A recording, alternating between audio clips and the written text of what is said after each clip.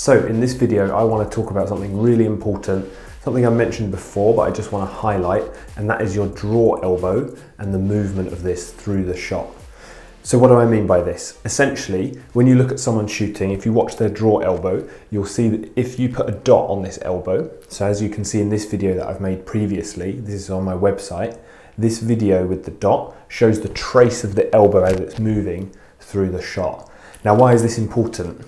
Essentially, what you want to make sure of is that at all times, your draw elbow is moving away from the target and then finally around the body when you expand. At no point should the draw elbow collapse forwards.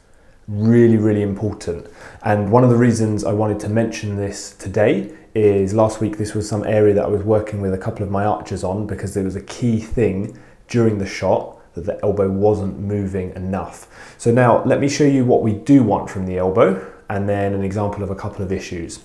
So with the elbow moving, if I have the band here, if you watch the elbow here, ideally you would come up, so set position, you would raise up and then the elbow would draw, move through and then continue moving in, come into anchor, and then as you're expanding you would see the elbow, if you see the dot here as well, the elbow would come in and then there would be a downward, natural up, so like a V as you come into anchor, that natural V, and then as you expand, elbow moves around and then you shoot.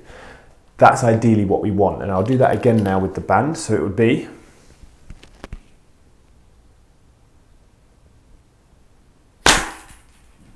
something like that. I'm hoping with the band there, there shouldn't be any collapse or anything. So the reason that's important is essentially, if you don't maintain the elbow, if you allow it to be pulled forwards like this, so come up and forwards, essentially you're losing the connection between your hand, elbow and your scapula, and you're losing the connection between your shoulder blade moving round and you're collapsing on that shoulder, and then it's going to be very hard to get the good line that you want and crucially the good movement. Recurve archery, as I've said many times before, is all about good movement, and if that elbow collapses, game over. So to keep that moving, there's a couple of things. Obviously poundage has a big impact. If your bow is too heavy when you come up, it's very likely that you're going to go forwards. But the second thing is making sure you're feeling enough movement. So I can pretty much guarantee you that as you're watching the video now, you probably think, okay, yeah, I'm moving my elbow because I would have to be moving my elbow when I'm drawing the bow. If the string is drawing, then the elbow must be moving, right? But not necessarily the case. So an example of this is someone might be lifting up and drawing, and then at the end of the shot, so when they come through setup here, and then when they draw from setup into anchor, they might feel like they're drawing fast, but what they're actually doing is this, and it's mostly just closing down the gap here, and then when you look from the back, you'll see not really much movement of the elbow. So it looks kind of big there because the camera's close, but essentially the elbow is almost fixed and then it's just the hand that's moving.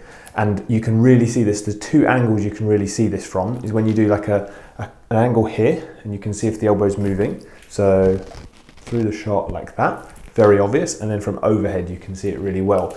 But what will happen a lot of the time is if you re-watch a video of you shooting, you'll see actually, even though you feel like you're drawing the bow, even though you feel like you're moving the elbow a lot, that there's actually points in the shot where the elbow kind of stops movement. Even though you're drawing the string, the elbow's kind of paused and stuck out. And these are the key points where you have to really work on keeping the elbow moving. One of these key points is the setup. So this is really, really important because obviously if you're drawing up, feeling your line here at setup, because there's this pause, which actually isn't really a pause, it's just a slowing down. Because of this slowing down here, it's very tempting to say, okay, I'm going to check everything. Oh, the bow has pulled my elbow. Super, super common. Really, really important to get rid of that as soon as you can. And this is something probably, I don't know how many years I was shooting for with this kind of issue in my technique. But basically, this is really, really detrimental to the final position you can get to and then to the expansion. So what you want to do is take a video of you shooting from this angle. So I call this would be a 5 o'clock angle. So this is a 3 o'clock angle. 12 o'clock is the target. This is a 3 o'clock camera angle. 6 o'clock camera angle, so just to move a little bit to like a 5 o'clock angle here. Look at your elbow, see, is it moving around at all times, or is there a point where it collapses? Or is there a point where it just stops moving? Review that in your video and you'll be surprised at the difference between your feeling and then what's actually happening on the video. Really, really big difference. It will feel like you're doing this and the video it's not really moving enough. So really important to get that objective feedback rather than just relying on your subjective feeling, because it can sometimes lie to you, and kind of a lot of the time. So when you're working on that, try it with your bow if you want, but you will need to probably do it with a band. So you can try it with your bow and try and pull faster effectively with the elbow. See how it looks on the camera again. If you're struggling with your normal bow, try with a band first and just look basically in real time. Either get your phone and put the selfie camera in live, or get a mirror and look up to it. And literally, just as I'm doing now, I'm looking at the screen of the camera, I'm looking at my elbow, I'm going, okay, I come up, go through like that, okay. And obviously your head's not in the right position, but it doesn't matter, we're working on the elbow here. You can then, once you've got the feeling, you just turn to the target, obviously.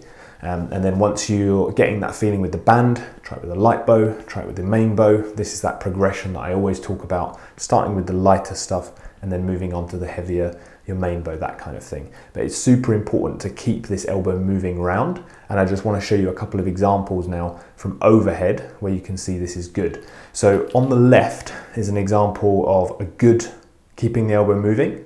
And then on the right is an example of not keeping the elbow moving. And crucially, at one point in the shot here, it's pretty much just the arm is moving and the elbow is kind of stagnant, is not moving around the body. And you can see there are other differences in the technique here, but you can see the final alignment when the elbow is moving through is much better as well.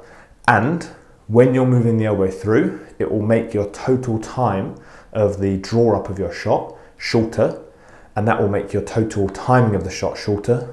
And then obviously from a previous video that I mentioned, which you can see up here with the timing, this has a benefit on your shooting and then your long-term progression as well, if you can get your timing of your shot down a little bit. So I definitely recommend checking out that video if you haven't seen it already yet. Now, finally, before we finish up, I want to mention one thing which is really important, your hook. If you lose the hook on the string, you'll probably lose your elbow as well. Because if you imagine you're here, if you're slipping here, you can kind of see it's encouraging my elbow to go forwards, especially when you've got the weight, the full weight of your bow, you know, 30, 35, 40, 45 pounds, whatever it is. It's a reasonable amount of weight. Slipping on the fingers and losing the hook will cause you to lose the elbow. And then when you're expanding, you'll see you come in and this. So you don't want to see this happening when you're expanding. You want to come in, move around, shoot like that. That's really key. So set your hook at the start here, and then make sure you can feel that hook. You relax the back of the hand. I've said about many times, I've got different videos on this as well. Relax the back of the hand, feel the hook into the elbow. And then once you've got that, don't then let the hook compromise or slip out during the draw, because otherwise you'll lose the elbow. So I hope that video on the draw elbow is useful. I just want to say a big thank you to all my patrons who are helping support Online Archery Academy on Patreon. If you want to join and get exclusive content, you can go to patreon.com/Online Archery Academy. Thank you for watching, and I'll see you next time.